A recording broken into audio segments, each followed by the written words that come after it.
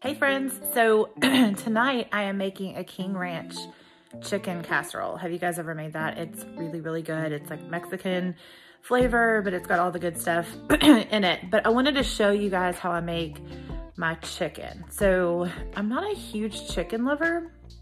I know, unpopular opinion, but I will say I can make some baked chicken like nobody else. So Rob always says too, he's like, your chicken's so good. So I thought I'd share with you guys how I make my chicken.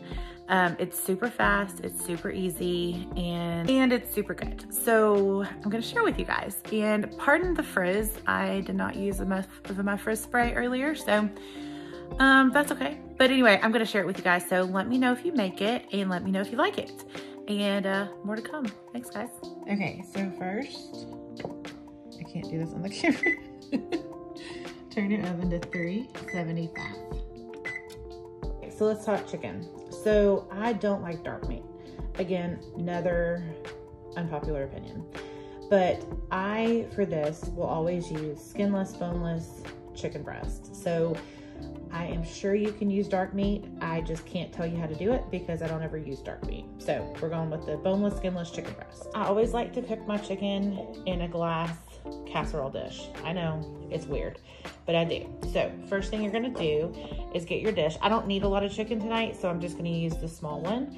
And then I just put a little bit of olive oil in the bottom, just to coat it to make sure that your chicken doesn't burn on the bottom. So once you have the olive oil in the bottom of the casserole dish, go ahead and place your chicken breast in the casserole dish and put more olive oil on it. Not a crazy amount, just a little bit.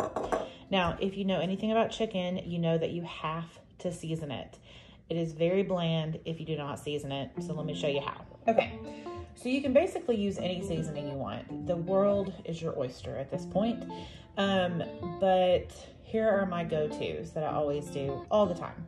So I went ahead and put fresh cracked black pepper because that's a two-handed job and I'm holding my phone. Then you're gonna wanna put seasoning, or not seasoning, salt, regular salt. So just salt it good. Again, you need the seasoning, okay? Don't judge. All right, and then my favorite, granulated garlic. You can tell I use it all the time. You get it at Costco. You can get it other places, but Costco is life. So you put that on there, and then, not last, second to last, some onion powder. I know it looks like a lot of seasoning, y'all, but it's a big piece of chicken, and it needs it, trust. Okay, wait for the final ingredient. You're gonna die. Yep, you're looking at it correctly. That is salted butter on top of my chicken. I am who I am, don't judge, trust, you will love this. But yes, just a little pat of butter. It's kind of a big pat, but whatever. Put that on top of your chicken right before you put it in the oven. I promise you, it's a life changer. Then you pop it in the oven. Now you're gonna wanna have it at 165 degrees internal temperature. Not the oven, but the chicken, to make sure that it's healthy and for you to eat. So 165 degrees internal temperature. I started at 20 minutes and then check the temperature from there. All right, so we are at 165. So we are gonna transfer this to a plate. Now, you see all this goodness right here? This is liquid gold. So I'm gonna pour it on top of the chicken, but you can also make a pan sauce, pan gravy for it as well, your choice. And there you have it, friends, the final product. So again, from here, you can serve it as is. It tastes amazing. You can make a little pan sauce. You can make your own kind of mustard sauce, or you can do like me. I'm gonna shred it and put it in a casserole. So I hope you love this. Hope you try it for you and your family. And thanks for watching. Have a great day.